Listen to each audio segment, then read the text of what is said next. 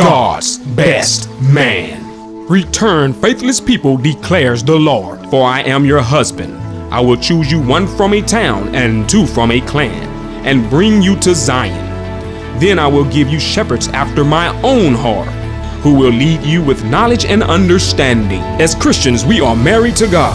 The church is the bride of Christ. If the church is the Lord's betrothed and Jesus is the bridegroom, then the pastor of the local church is the bridegroom's friend, aka God's best man. In biblical times, it was sometimes the best man who arranged the whole affair between the bride and the groom.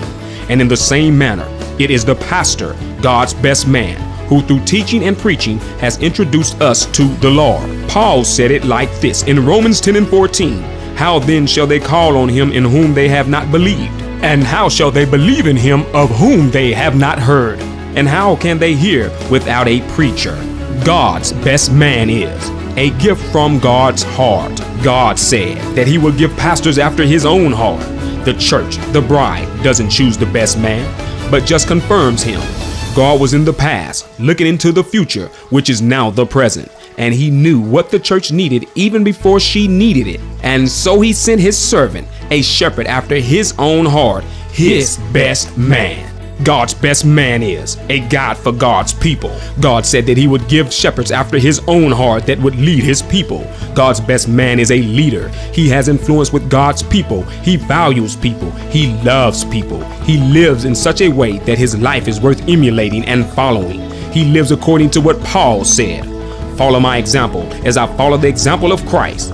God's people look to God's best man for godly guidance. God's best man is a guru of God's word. God said that he would give us shepherds after his own heart who would lead us with knowledge and understanding.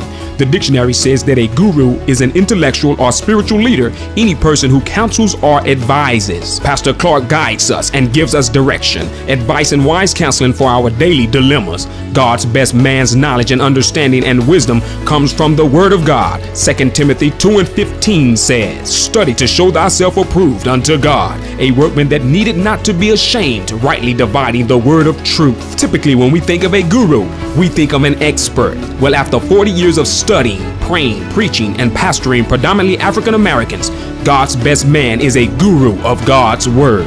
Pastor G.B. Clark is God's best man.